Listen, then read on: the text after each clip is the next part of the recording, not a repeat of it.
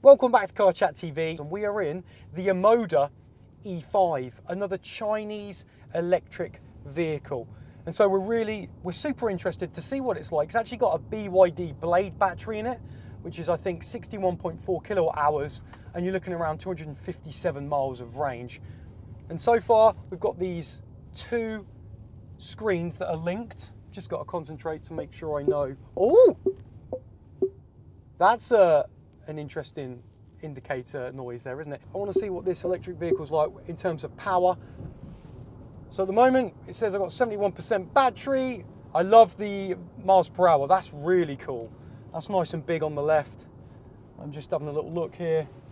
I think we're good. Right, let's give it a little bit of a blast. Oh, it struggled for traction there, and now we're good. All right, okay. And that's 70. That's 70. Now when I lift off, I can see the regen on the power side saying minus 19% power, and you've actually got a little bit of touch screen on the digital cluster here as well. Right in the corner you've got your lighting and sort of volume up and down, and that's, I haven't seen that, I think, where you've got touch elements on the actual instrument cluster, which is different. I've got a mode button here on the Omoda E5. Wow, that's loud. That's normal. That's sport. Look at that! That's more like it. Way! I've never seen, look at that, it's like a computer game. All right, let's see what this thing's like doing 100. Right, foot flat to the floor. Steering is nice and light, let me tell you. So we're in sport mode, foot is flat. It's taken a while to get to 100, and there we go, there's 100 in sport mode. There's a little bit of wind noise. Again, it is windy here today. That is a bit annoying. No wonder you've got these sound touch buttons on the right, because if the indicator is, there we go, you can turn it up and down. You don't normally get that option to turn your indicator noise up and down. I don't think have you seen that in the car? Okay, so I've got Adam with me in the back of this Omoda E5. I want him to talk to me about comfort levels. Adam. Okay, so I want to give you my sort of first impressions in the back here and first impressions of the Omoda. I've just jumped in the back straight away, and I found it's quite cramped in the back here. My knees are already touching the seat. The seat might be a bit further back, but realistically it's enough room for the passenger in the front. So yeah, cramped knee room, headroom. I haven't got loads of it. It's okay, but I just feel a little bit claustrophobic in here. The back, there's like not much visibility in the back here. The boot looks quite small back there, and you can see I've got my camera stuff. You've got heated seat options down here, not sure if you can see, but there's a USB type A and C there, which is nice. And I found this seat in front is just like blocking my view quite a lot, so I can't really see much of the front passenger, like interior, that sort of thing. The sunroof up here is really small, so I'm not sure why that's so small. And so yeah, overall fairly cramped in here, and yeah, not much really to talk about. Let's talk about how the Omoda 5 handles. So far I've got it in eco mode. We had a little look on the speed route, eco, normal and sport mode. So I might just try and gauge the differences. It's so minimal, you know, of the steering. Like sport is a lot more responsive. I've got to say, suspension levels are doing really well. I have not felt, here we go, lumps and bumps. And these are quite severe, to be fair, these things. They've got a Millbrook. And they don't feel too bad on my bottom. And the pickup's good. Putting your foot, oh, it struggles for traction. Whoa, this front wheel drive, I tell you what, just put your foot down then, it just started to wheel spin while we're going about 20 miles an hour. Okay, so this is a nice swooping curve, little bit of body roll. We're not going too fast, but overall it can handle it. For families and people that just want to chill, this car is really smooth, very smooth, and the steering is nice and light, and you can switch up through those modes. And even in this eco mode, when you put your foot down, it just, did you see that?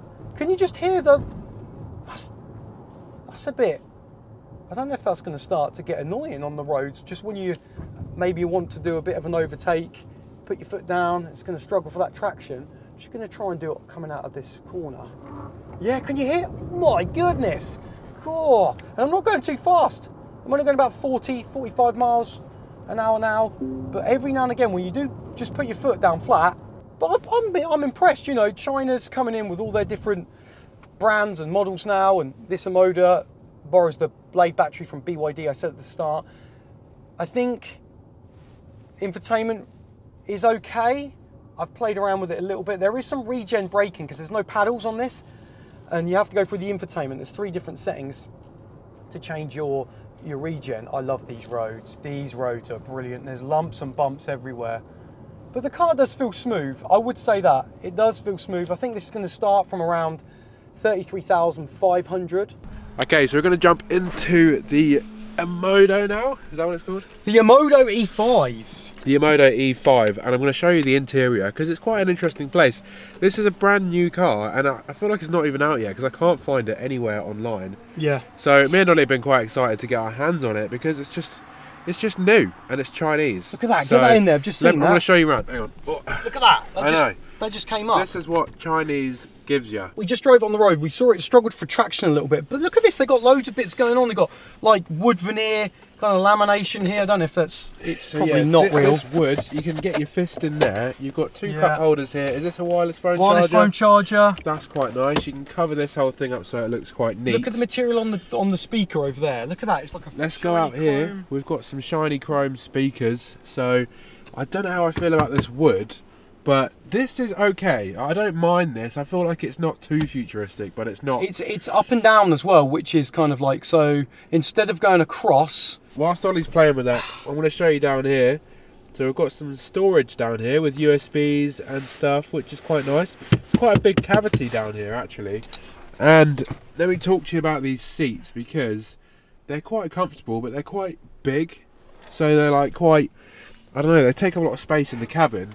But it's quite a small car. It's smaller than I thought. It is quite small. You got, look, that's a fancy button there, which is quite cool to press. So, and then, oh, you hit the camera. Oh, I hit your tip. Sorry.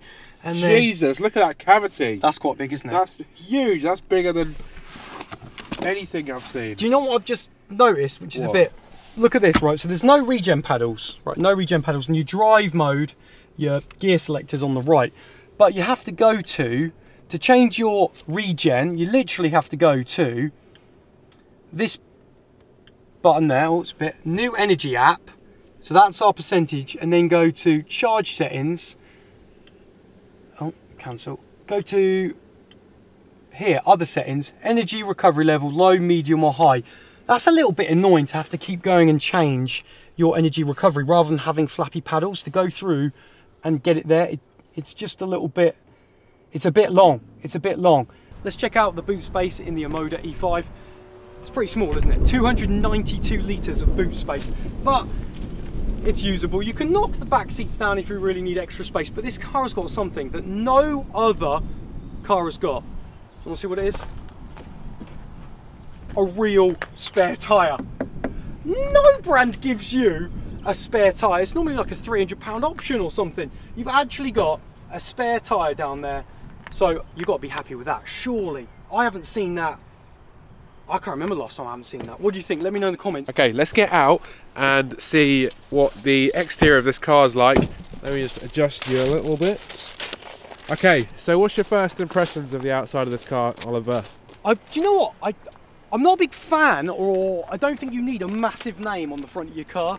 I think if you got rid of that, it would look a lot better. I don't need a massive name on there, but it's very smooth. It reminds me of the Nissan Ariya. I'm getting that Nissan Ariya vibe. I can see an Ariya vibe. Can you? Yeah. Yeah, do you know what I mean? Look, this light is pretty cool. It's very sleek, and look, it's even got LED vision on there. I think the front looks pretty cool, very smooth. You've got these little creases that kick in here on the bonnet, and they look great. I quite like the lights and everything. I think it looks quite smart. I don't hate it. Well. This is cool. Yeah. Yeah. Okay, that's cool. I think it's all right. I think people are going to find it attractive. Not sure about the toothpaste blue. These wheels are alright as well, to be fair. 18-inch rims, plastic inserts there. But overall, decent. It's quite a small car. I feel like it's smaller than you think. Yeah, but when I come to the back, I see Ariya again. I see a little bit of Ariya in there. I think it's not a terrible looking car. It sort of looks like a VW at the back here. But anyway, the back looks quite good. Chunky light, Got a little bit of a spoiler here, look. It is good. That'll be cool, cool. Yeah, I think. Very nice. So cool. I've so far, oh look, you've got a little bit of, look! A bit of Look. carbon fibre. Wow. Carson's flyers down there. So overall, guys, I mean, you'll have to let us know what you think. Is this a car? If you're looking for an electric vehicle, let us know. Is this something you like the look of? I think the front's probably the best for me. So that has been our first impressions on the Omoda E5 here in the UK at the SMMT test day. I'd love to know what you think about the car. Is it something that you would go for or test drive? Let us know in the comments below. We've spoken about how it drives, some of the cool features of the car. As always, if you like the episode, throw us a like, get a sub to Car Chat TV, and we will see you on the next one. If you've made it this far, thank you ever so much for watching. I've just popped up 2 more videos on your screen that you also may like. If you do watch one, let me know what you think.